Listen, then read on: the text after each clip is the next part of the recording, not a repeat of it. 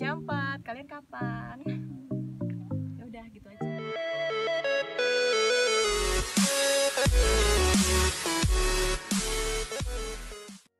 Di Sorong itu untuk pertama kalinya aku ketemu dan kopi darat sama Mbak Nur. Kenalannya itu dari aplikasi traveler namanya Couchsurfing. Terus dikenalin sama Bunda. Terus yang satu lagi itu ketemu di bandara, nggak tahu sih siapa namanya.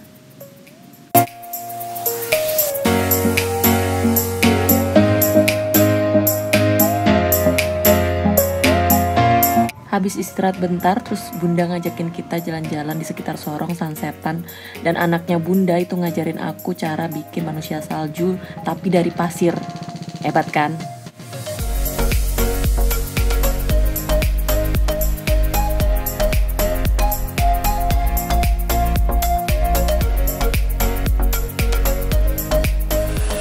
Halo Pak.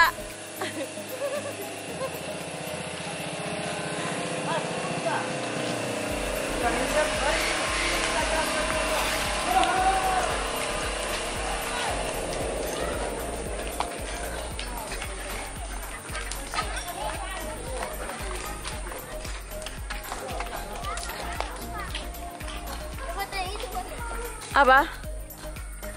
Kami nggak moto kok. Ini biasa bilang di wajah. Ini dia di wajah. Kalau dari Sekolah Center ke Sekolah tadi, jadi dari Malang dia keluar di sini. Menyeberang. Tidak apa? Iya, tuh cuma cerita tuh. 1, 2, 3. Tapi bohong, ini video. Ini bukan foto, tapi video. Ayo ngomong. Ngomonglah, kalau video ngomong. Bilang, selamat datang di desa apa nih namanya? Di desa Papanlap. Cepatlah. Gak mau dia ngomong. Malah tawa. Coba. Apa? Dulu. Ayo kamu. Dari mana? Enggak, kita sini aja.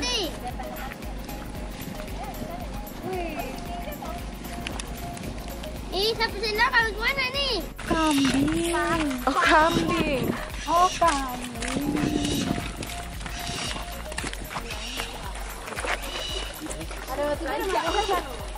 Papanlap.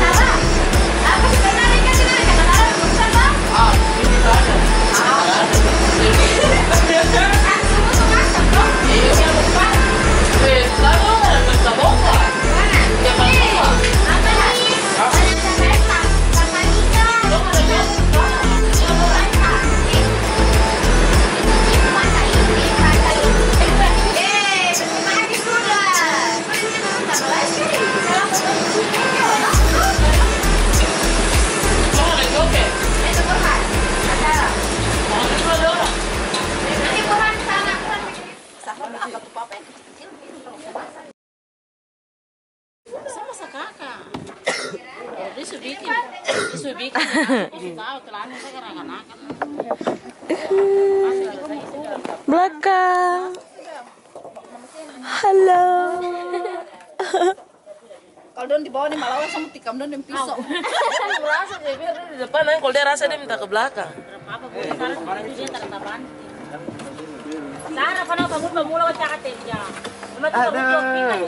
Oh, Rika, mau pindah ke depan. Biar berat.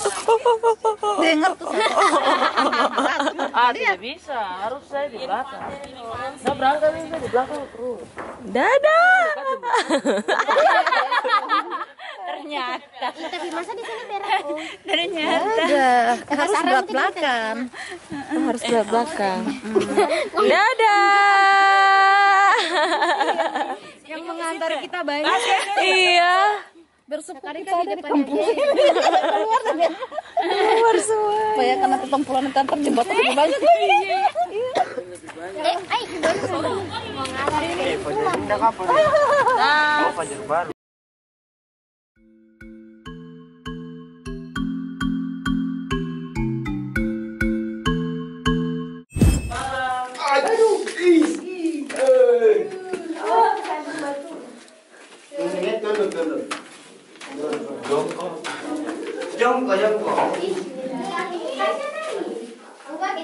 Pelan-pelan saja. Oke. Bisa. Bisa. Ntar kepala bunyi baru. Apa-apa kan? Terlalu tinggi. Keluar dia, terang ini. Wow, keren. Oh, ketawa kuat. Siapa yang suka tadi ada tuh? Kopeng. Sangka kita mau lihat materi. Mana dia punya itu kan? Hello. Ih, kok kalian tahu lagi sekali ya? Aduh. Oke, bisa. Nih, Miki kau lagi baterai. Aduh.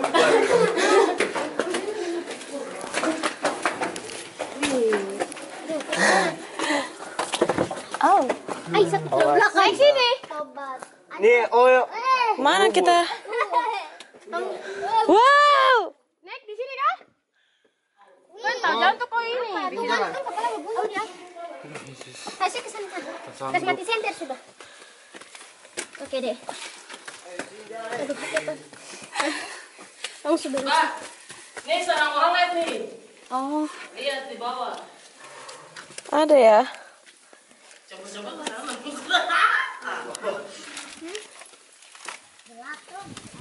Kasihan.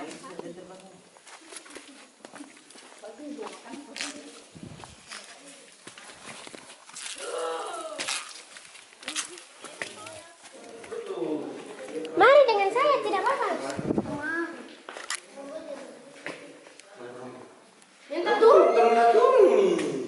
Apa ini? Kita juga tidak tahu Putri Termenung. Ini sudah. Oh, ini namanya Putri Termenung. Yang ini kah?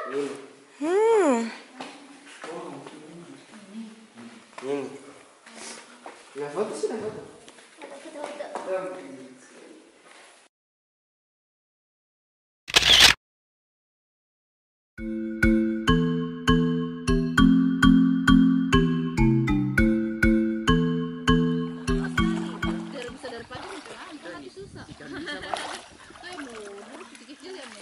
Tasya, jangan terlalu Tasya. Tunggu mati. Kalau ada.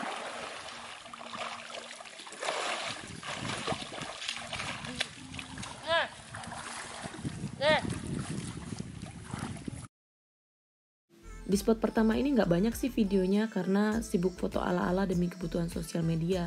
Sampai sempat manjat batu karas tajam berdarah-darah dan lecet. Tapi akhirnya nggak diupload. Tuh, itu duduknya nggak enak loh, tajam.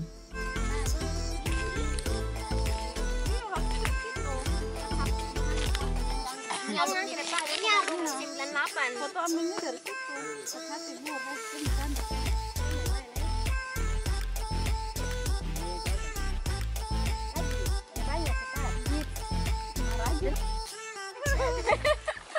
Masalahnya orang antri jadi. Sayang kau di Yang kamu foto lama. Sudah. Naik. Sudah. Burhan turun. Keramat tuh. Aneh. Mega. Belum. Burhan juga belum antri. Kesal, hati-hati. Sini sudah kesal aja jalan-jalan lagi. Iya, ini bukan tempat datar yang dibawa, ya. Sandalmu. Keren. Kesal. Dikasih tahu jangan lempar-lempar anak ini dibilangin tak bisa ya. Artis siapa yang mau foto? Ini Cuma foto. dari ke bawah. Cuma foto tapi cuma foto ini dulu. Lagi nungguin ngantri foto. Pada sibuk sendiri. Terus ini pada sesi foto.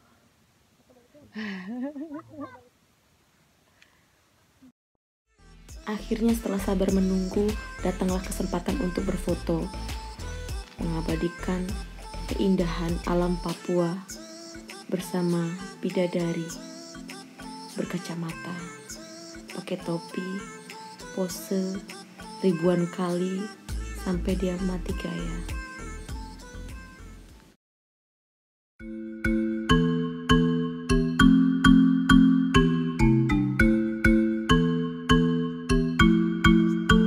Di dapunlol ini sudah ada anak tangga dari bawah sampai ke atas. Tangga ini dibangun oleh Pak Harun dan Ibu Fatimah. Sehingga puncak dapunlol dinamakan Puncak Harfat atau Harun Fatimah. Nah, ini bukan foto sama Pak Harun ya. Yang ini foto sama Pak Rashid, salah satu paitua dari Favan Lab. Dia yang nganterin kita kemana-mana hari itu. Makasih Pak Rashid. Ini namanya Puncak Harafat Dapunlol. atau dapunlol. Kenapa sih semuanya? Harafat itu karena yang membangun membangun tangga itu namanya Pak Harafat.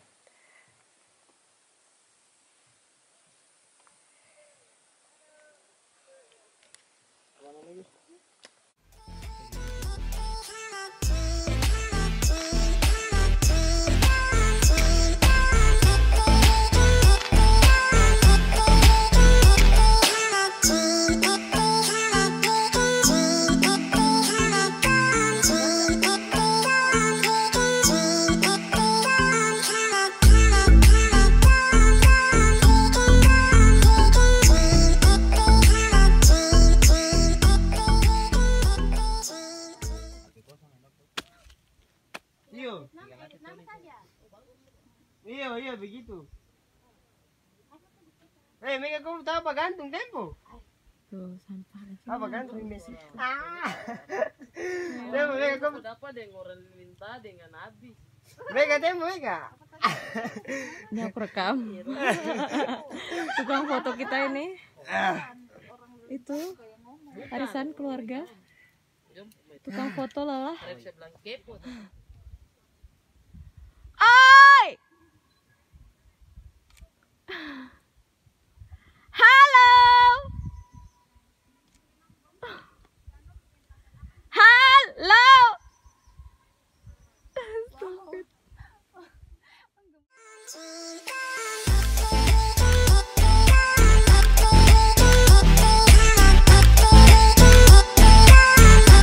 Dua, tiga.